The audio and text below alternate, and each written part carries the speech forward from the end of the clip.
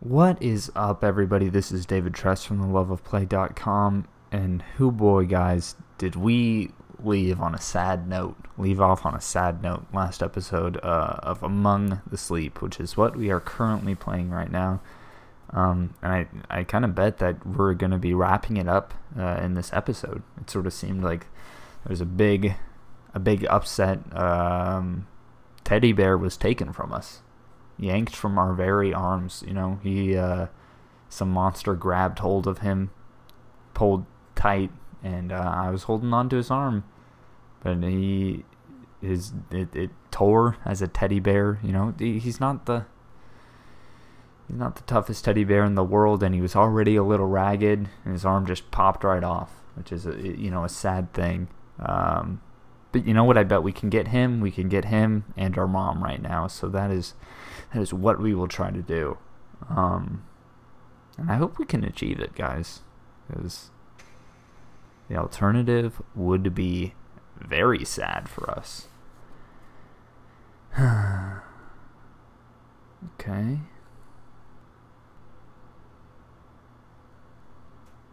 Oh. Okay, so there's Teddy Bear's arm. Can pick that up. And we're standing. Oh, jeez. Okay, so there's some spotlights that are turning on. This feels very surreal, so I'm assuming that this is some sort of a dream. Not now. Okay, so that's our mom. More memories of mom. Oh, geez, and that is our literal mom. Not now, hun. So maybe this is like hearkening back to the separation anxiety stuff that we.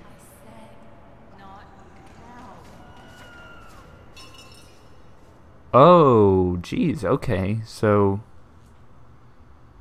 the mom just turned into that monster that we saw early on. So maybe that is sort of the version of her when she gets upset. She becomes that creature in her mind? Sweetie? Oh, wow. Oh, jeez. Mommy had a very rough day. Huh. Okay. Please go somewhere else. Uh,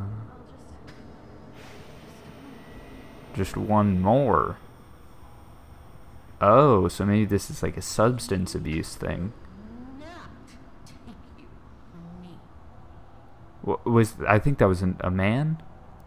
Maybe your father? Oh, okay. do what Mommy says. I'm going to be very angry. Huh. Okay, so this just took a really dark turn. I've been like talking throughout the whole Let's Play about this being grounded in reality, but never did it really occur to me that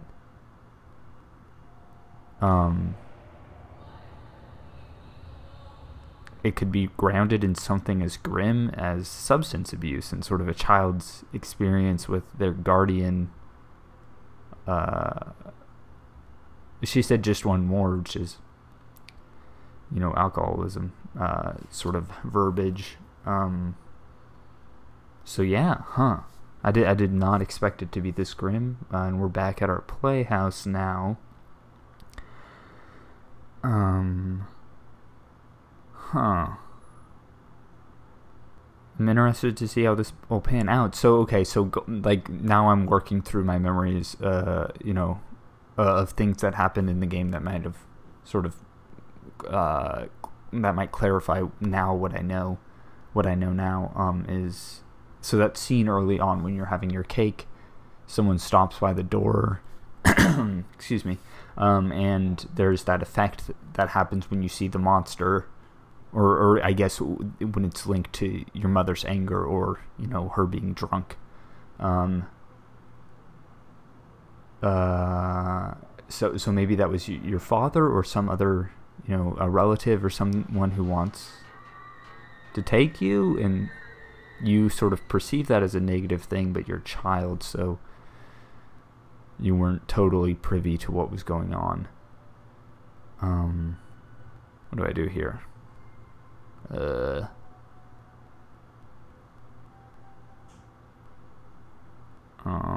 So I put all of the trinkets in there, and it's not opening, so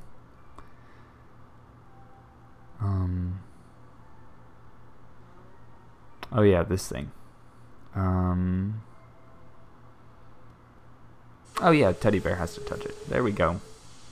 So now we can get through this, hopefully. But yeah, it is sort of surprising to that I'm sort of like trying to work through my thoughts about, or maybe it's not even that. I don't know. It seemed pretty clear that that was the language she was using. I don't know if they'll explain it any further beyond that, though. The explanation that we've got so far. But that's pretty grim. I didn't know that the game would go get that serious, get that adult, you know. Because the game could have very easily sort of just hinged itself upon, you know, irrational child fears, you know, separation anxiety, fear of the dark, fear of the unknown, all these things. But if it really is like your guardian is abusing alcohol, that is something else entirely, and a lot darker. Oh, it looks like we're running. It's like all the stuff from that we were collecting. Oh, whoa, that's a bottle. Oh, okay. So there's a bottle on the floor. And you know, like going back to the skid marks and the fact that everything is in disarray, this sort of makes sense if your parent is, you know, an alcoholic. Oh, and there's the key from earlier on in the game. So yeah, it looks like this is a walk down memory lane, and yeah, okay, there's more booze on the desk. You know, blinds drawn shut.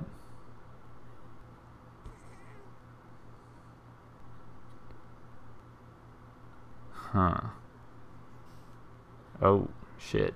Okay. Yeah, wow. So they're just gonna straight up tell us, yeah, your mom is an alcoholic. Wow. Yeah, that is pretty dark. I did not imagine that this game would get that dark. Wow.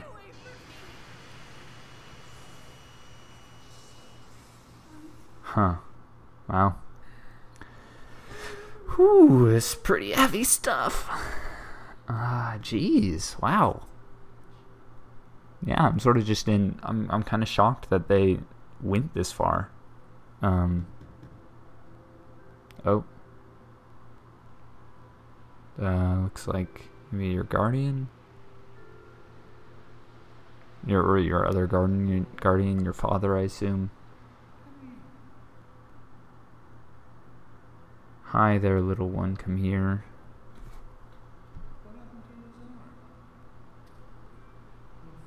Okay, so now thinking back on the tattered state of the teddy bear, that must have been sort of a long history of substance abuse. Now what I'm thinking, though, is that instead of just a single night, that was probably representative of the child's entire memory of living with a guardian that was abusing alcohol. That was interesting. I might actually write about this game and review it in some form. But thank you, everyone, for hanging out with me and playing through this game. I super appreciate it. And yeah, I will see you all next time. This is part of a playlist, so if you're just catching this end of the game, just at the end of it, you can go back and watch the rest of it. Otherwise, you can go and check out some other stuff that we're doing on the site. Okay, take care, everyone. Bye.